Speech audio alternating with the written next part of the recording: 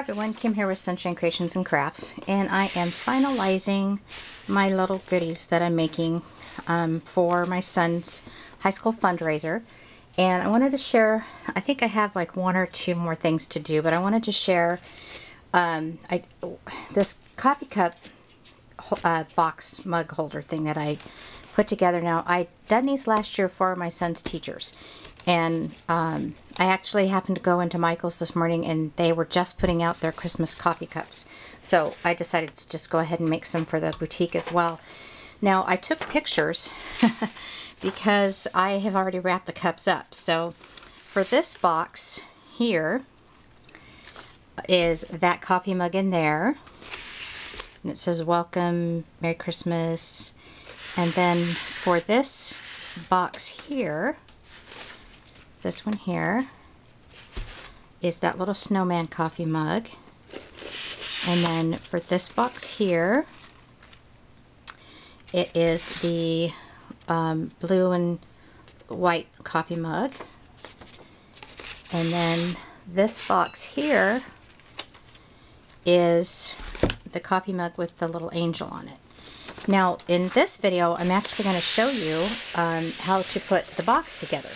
And what's so great about this is you can use any paper that is of a thick consistency. You don't want to use, you know, scrapbooking paper. You want to use cardstock. And it doesn't have to be Christmas. You know, if you have a birthday or anything like that that's coming up and you want to use the box, you don't have to put a coffee mug in it either. You can put candy in it, little soaps or whatever you want. So this is Sweet Tooth Cricut cartridge, Sweet Tooth boxes, and the box that I made is this one here. And you want to cut it, both the lid and the box, at 11 inches if you want to put a coffee mug in it. That is the biggest it will cut. I tried to get it up to 11 1/4, but my Cricut said it was too big. So, but it worked out fine. So there's 3 different types of lids, and for my coffee mugs, I just chose like randomly up, you know, here and there, the square lid and the lid with the scallop. This one's adorable. This would be cute if you want to put a cupcake in the box as well. So that's that. Set that aside.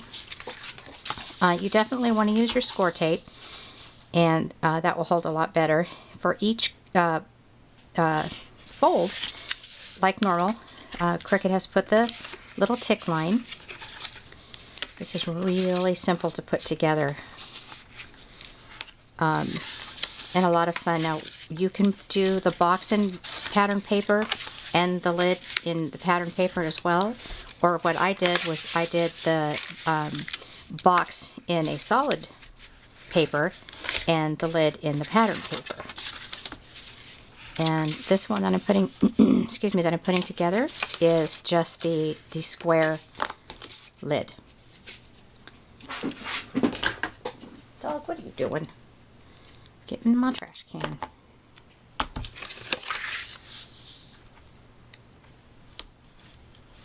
And you just, you know, score your lines. And sorry about that. I have to move my trash can out of the way so my dog could get on my chair here in my scrap room. And then, what was I saying? Ooh, I lost my train of thought. I don't know. Anyway, so just, you know, put your score tape on.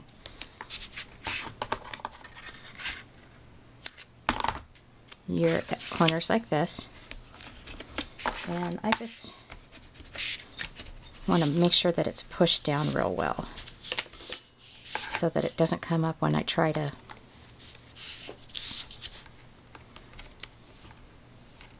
put the box together.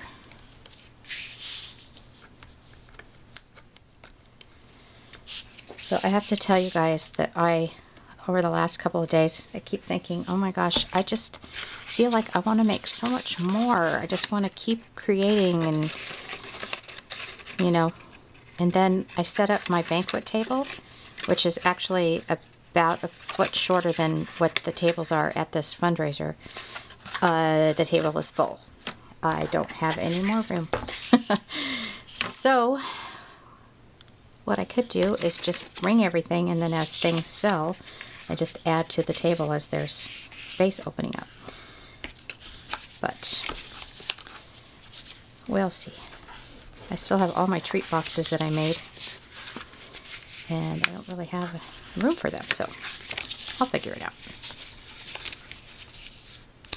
Yeah, it's so funny, all this time I'm thinking, I just haven't made enough and I want to make more, and and I just put the table up, I go, whoa. My son goes, Mom, you don't have enough room. Oh my gosh, you're right, I don't. Okay, so again, you're just going to fold on all of your lines, and you want to make sure that you're giving it a real good, especially with the box, because that's where your cup is going to go. I'm sitting here talking, I'm not explaining anything, am I?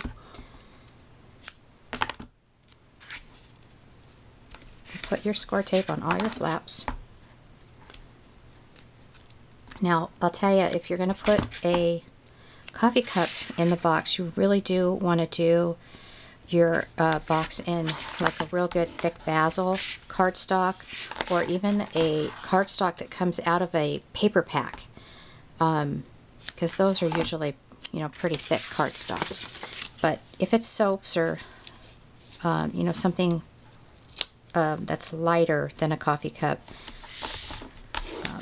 you could be able to use like foundations paper that you get at Joann's. That might be okay. I just prefer to have it so that it's you know, nice and sturdy. Okay, we'll put the box together.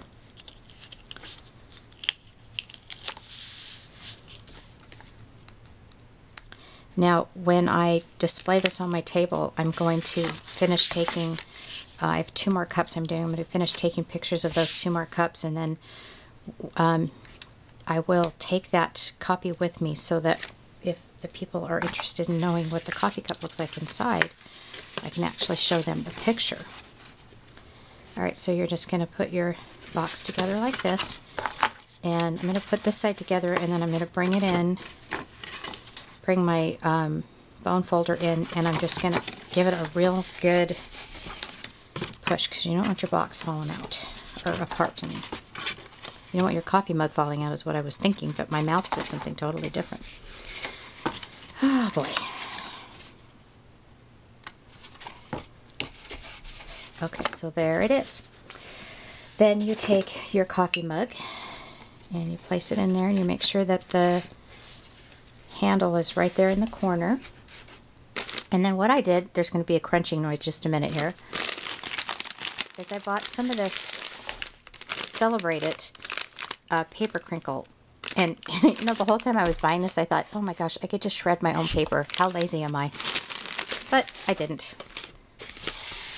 So I just think it's nice to have this in here to protect the cup, as well as give it some decoration.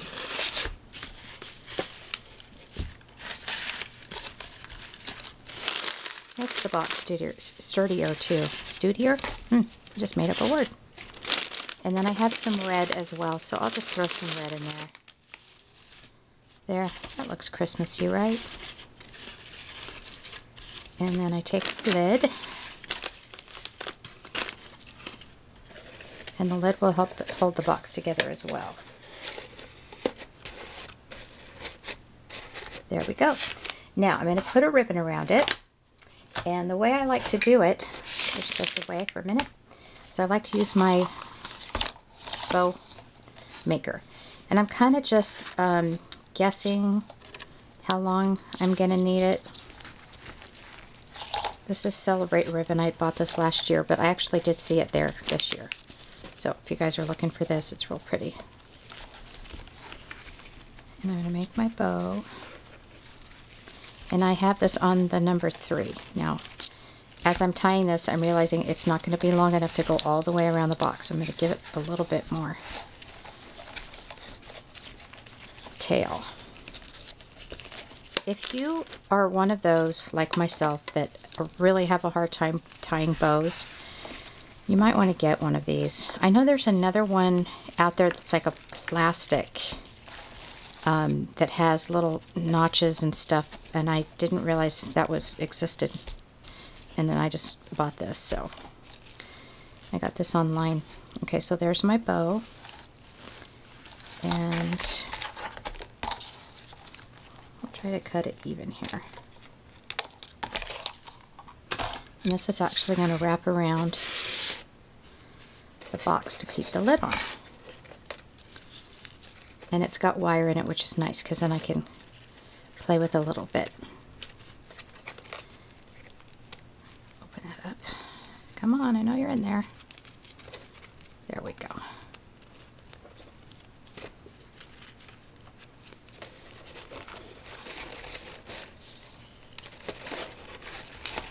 And I'm going to bring it around. And I see that it is too short. So we're going to make another one, and I can certainly put this on my own package, or my own presents that I'm doing. So let's do another one. So funny, because I've done 4 of them so far, and I didn't have that problem. But because I'm making a video, that's got to happen. Yeah, that's going to be better. Bring that around.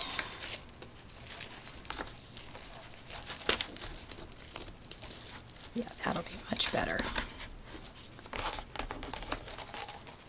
And try that again. Now there's 2 different ways that you can attach your bow. And I will show you the way I did it, but you can do it a different way if you'd like. Now I want to make it tight. I want to, make it real snug.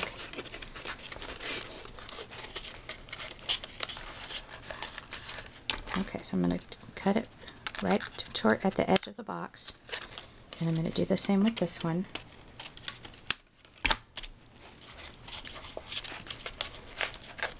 And see how I'm really trying to snug it in there? And then I'm going to slide the bow off, and I can adjust it to make it look pretty again when I get it back on the box. And I'm going to use my Tim Holtz mini stapler. Staple it here and here, and then I'm also going to come down where the edge is right there. Line that up. Staple it there and there, and I can slide this back on. Now if you have ribbon that will stay together with score tape, you can do that as well. I just felt like the stapler held together better for most of the ribbon that I was using. And you can't see it, so. Okay, so I'm just going to slide that back on my box. And you can make these boxes itty bitty. I made some last year that were real small, and I put votive candles in them. I have some left too. I'm going to bring those. I don't know where I'm going to put them on my table, but alright, so that is the box. Now what I did was I took the paper that I used, and this was actually an 8.5 by 11 that I did the lid with, but the box was done with a 12 by 12. And I'm just going to use my EK Success tag punch, make a tag, and you can use any tag obviously if you have Cricut cartridges or any other tag you can do. Punched my hole, and then I have a to and from stamp that I have had forever. They're probably recollections. I don't know. I have a couple of them, and I'm just gonna stamp like that. And then I have this sparkly red ribbon. This is probably like the last piece that I have that I had bought from Joann's last year in their bargain bin. And it depends on how elaborate you want to do your tags. If you want to make a really, really pretty tag, go for it. With some distressing or, something like that. But for this one, it's just the to and from tag, so I'm not going to doctor this one up. And bring that around to the front, just to hold it stable. And then this will tie through.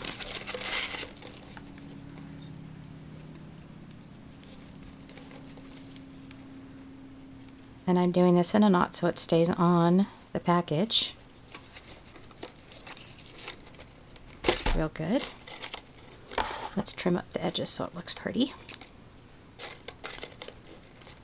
And then however, you know, you want, oops, there we go. You can, you know, put it on like that, or you can put it on like that. You know, however you would want to do that. And that's it. Isn't that nice? Fix your bow, pretty it up. And that is it. Now I'm going to just do a quick review again. We have this box, and this is a EK Success snowflake, and I did a red ribbon with Tim Holtz tinsel, and then this one is just the wire ribbon that I got from Michaels, and then the same tag with the raffia for the string. And then this one here is the Celebrate ribbon as well. And the paper is adorable. I love those reindeers. And then I got this at Michael's last year. Isn't that cute? They're little bulbs. You can do all kinds of things with those. And then I put that one like that. So, alrighty. Those are my coffee cup holders. Thanks all for watching. Let me know if you have any questions. Bye.